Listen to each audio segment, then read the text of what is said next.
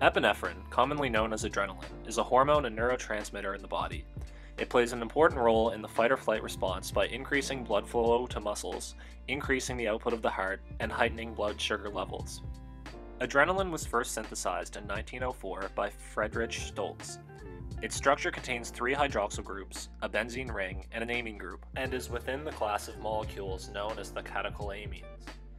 The synthesis of epinephrine stems from amino acids phenylalanine and tyrosine.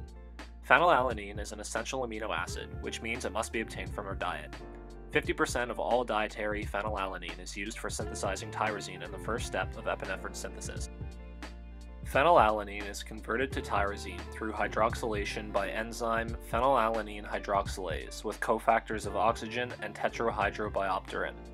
The first step is that a base extracts a hydrogen from this nitrogen on the tetrahydrobiopterin, causing the electrons to be dumped into the ring. The electrons transfer through the ring structure to where it makes a resonance stable anion. This negative charge directly attacks an oxygen molecule, which then binds to a hydrogen atom to make an alcohol.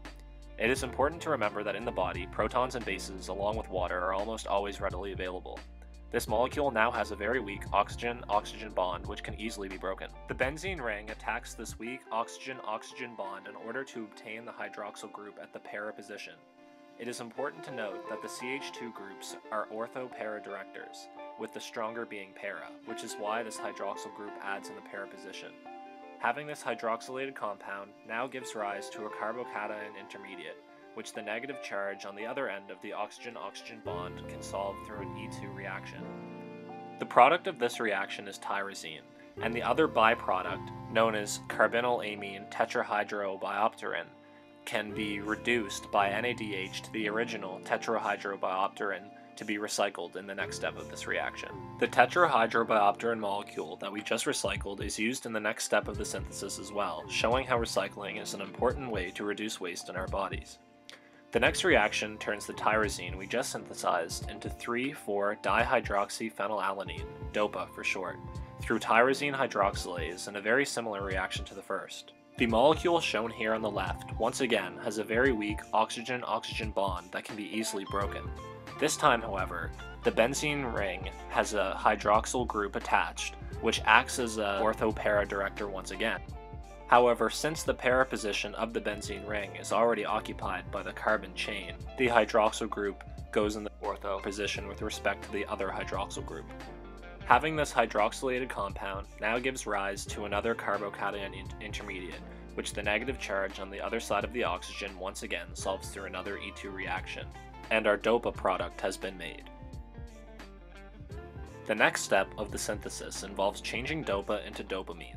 In order to obtain this, DOPA must be decarboxylated through the use of cofactor vitamin B6.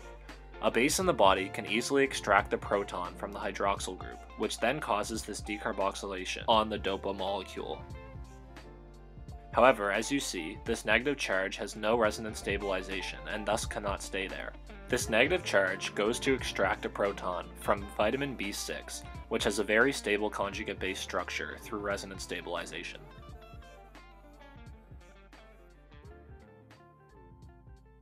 The next step of changing dopamine to norepinephrine is a little bit more complex and involves cofactors of oxygen and ascorbate. The first step involves the ascorbate ion extracting a hydrogen from dopamine to produce an unstable anion, once again, which has no resonance structures, and this attacks the oxygen atom. This oxygen atom then attacks the ascorbate molecule and gets protonated, which forms an alcohol and also an anion. The negative charge transfers down to form a double bond with the oxygen, which then causes the double bond in the ring structure to move to the other oxygen and allow for deprotonation. The deprotonation occurs when the alcohol from the other molecule extracts a hydrogen, and a molecule of water is lost through breaking the weak oxygen-oxygen bond.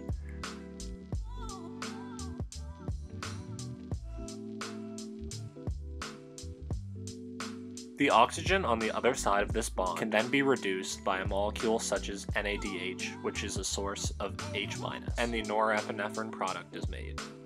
The only difference between norepinephrine and epinephrine is the methyl group bound to the nitrogen, so in order to obtain epinephrine we must methylate the norepinephrine molecule. The mechanism to turn the norepinephrine to epinephrine involves a cofactor of 5-adenosyl methionine, which has the following chemical structure. In this final step, the lone pair from the norepinephrine attacks the delta-positive carbon, and the electrons flow from the delta-positive carbon atom to the delta-negative sulfur atom. The positive nitrogen cation now loses a hydrogen to a base in solution, and the electrons are placed back on the nitrogen atom, and epinephrine is finally obtained.